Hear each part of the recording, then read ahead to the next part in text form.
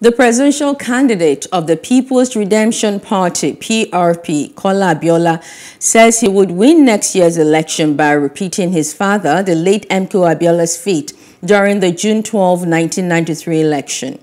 The late business tycoon cum politician presumably won the 1993 presidential election, adjudged to be the fairest and freest poll in Nigeria.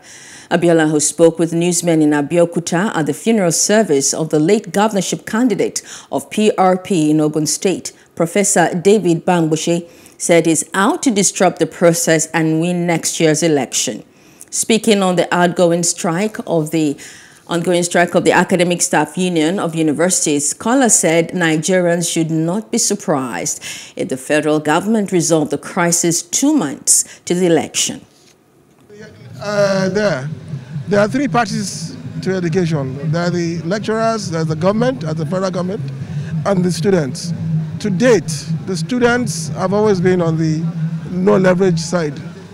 It's looking like as if the lecturers use the students as a pawn, or the government is using the students as a pawn.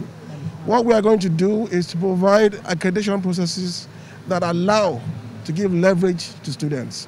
That's number one. Number two, like I said, we have the highest number of intellectuals in this party. We have Professor Jega, so many professors. Chinua Achebe was a member of this party.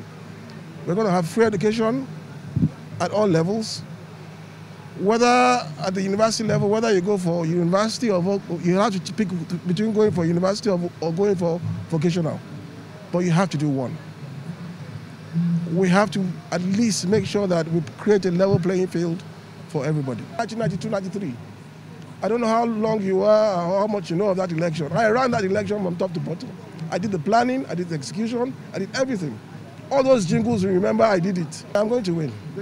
Inshallah, I'm going to win. I have no doubt. Hello. Hope you enjoyed the news. Please do subscribe to our YouTube channel and don't forget to hit the notification button so you get notified about fresh news updates.